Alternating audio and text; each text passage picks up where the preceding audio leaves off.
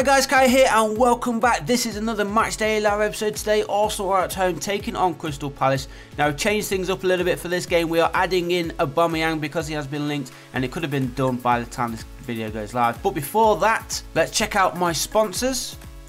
Now, this video is sponsored by OneFootball app, and as you can see now, we are going to be covering a little bit of the app today, and the link is in the description down below if you want to go ahead and download it, and you can keep up to date with all your footballing news, stats and all that kind of stuff. Now, as you can see on the screen, we do have the top news right now is that Alexis Sanchez is likely to be joining Manchester United in 24 hours. Now, I am recording this on the Thursday, so by the time this video actually goes live on Saturday morning, no doubt it could have been all done and dusted by then, and he could be making his Manchester United debut by the time this video is live. Also, as we are covering the Arsenal versus Crystal Palace game, as you can see, there is the information for it right now, and we just have chosen, or at least predicted, that Arsenal are going to be winning, and there you can see everybody else has also predicted 77% that Arsenal will win tonight, or today even.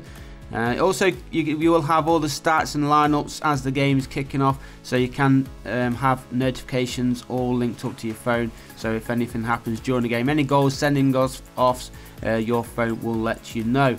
So let's just have a quick look at the Arsenal transfers. As you can see, the Theo Walcott transfer was done in the week, so this app lets you know of all the transfer rumours, and of course the Olivier Giroud to Borussia Dortmund is still up there, and of course Aubameyang might be coming in the opposite way. So also on this app, as you can see, there are all the fixtures for today's game. Chelsea and Brighton will be underway as this video goes live. What is the afternoon game? Manchester City versus Newcastle United, so that's going to be an interesting one there. After Manchester City lost last week against Liverpool, of course. And you can have a look at the league table as well. We'll go ahead and do that. Manchester City running away with it, 12 points clear as the things stand on Thursday. Arsenal got some work to do. They're still in 6th place, as you see there, so we've got some work to do if we're going to be catching up with Tottenham, and looks like impossible to be getting into the top 4. Currently 8 points away from that, but as you can see, very in-depth app, very good, and it also shows you the rest of the transfer rumours along the Premier League. I think it's got it all around the world, so you can check your stats and stuff all around the world, and you can choose what competition you want to follow as well. So a very good app, guys. Go check it out. As I said, the link is in the description down below. Get it downloaded. Let me know when you've got it downloaded. Just use that link. So let's get back to the action.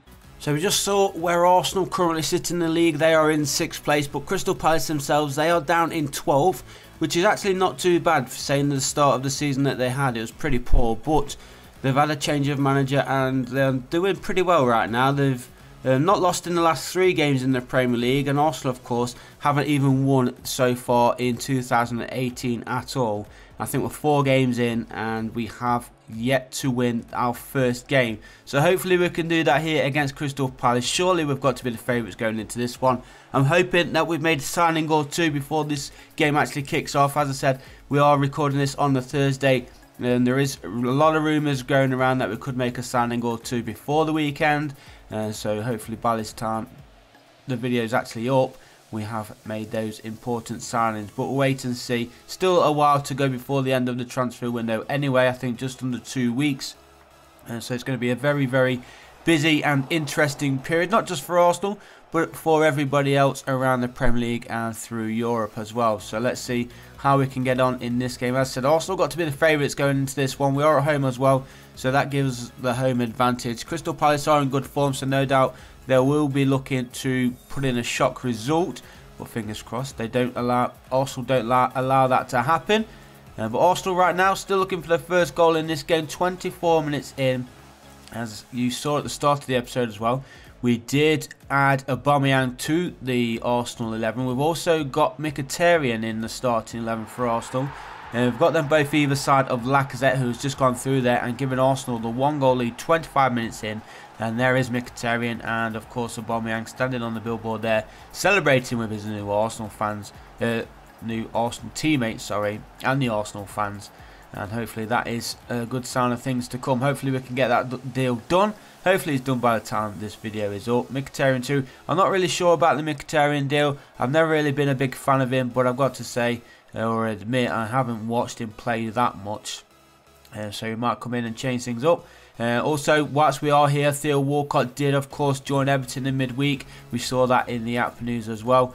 So I wish him all the best. I've always been a fan of Theo Walcott, but over the 12 years he's just not really improved at all, has he?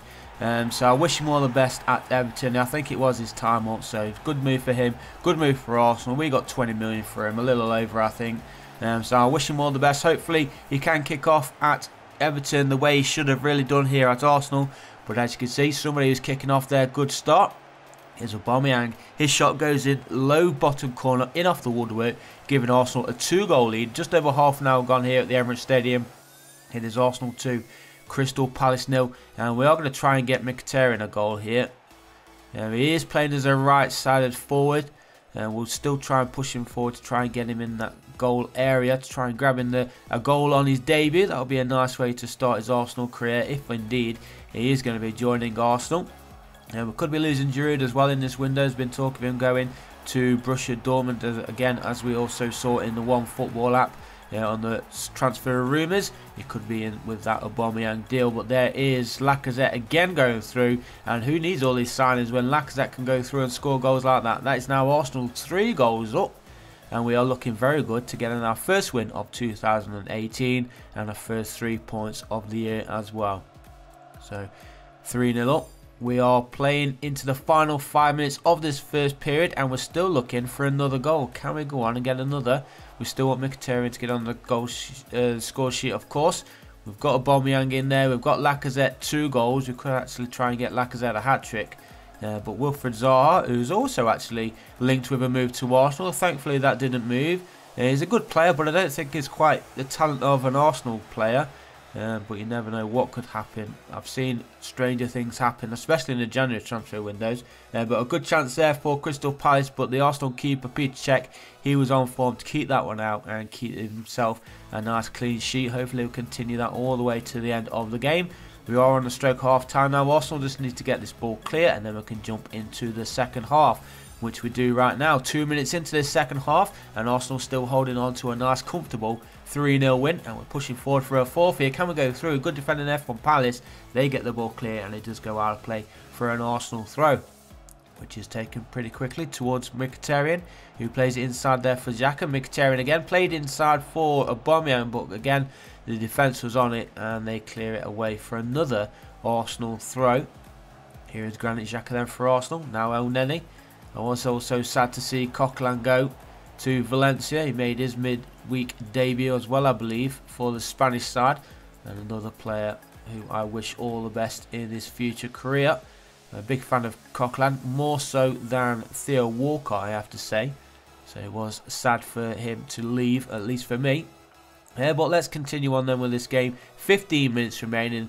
We're just waiting for that final whistle, really. We've got the 3 points wrapped up. Crystal Palace are not going to be getting themselves back into this game, but can we push forward and get ourselves a fourth goal? Nice bit of skill there from Lacazette, and surely we are not going to miss from there. The low-driven effort past the goalkeeper, giving Arsenal a 4-goal lead. Just over 10 minutes remaining, and of course that also is Lacazette's hat-trick in this game. Be absolutely fantastic if he can get a hat-trick this weekend. Also celebrating there with Aubameyang and Mkhitaryan. And nice bit of skill there to get past the defender. Poor defending, in fact, there from the Crystal Palace centre-back. But we'll take it. Arsenal 4, Crystal Palace 0. Fans got to be happy with this. I think they've always been worried about Alexis Sanchez leaving, but I don't think it's going to be such a problem, especially if Lacazette can start banging in the goals left, right and centre, because we all know that he has got plenty of goals in him. And it does also look like Mesut Ozil is going to be staying at Arsenal in January. I don't think he's moving. I think, in fact, Arsene Wenger did confirm in midweek that he will be staying and not moving at all in this window. Maybe, though, he could move in the summer. But Arsenal need to get this ball away. Do not give away a goal. We want the clean sheet, please. We're leading 4-0. Maybe one last attack here for a fifth. No, there is the final whistle. But we'll take a nice victory there. 4-0 to Arsenal. Aubameyang scoring on his debut. Hopefully that deal can get sorted before the weekend. He can possibly make his debut this weekend. But by the time this video is up, all these deals are probably cancelled and nobody's moving anywhere. But you never know. Well, thanks for watching, guys. Hopefully you enjoyed the episode. Leave a like if you did, subscribe if you haven't already, and once again, thank you all for your continued support and for helping us reach over 10,000 subscribers, and I'll see you guys in the next one.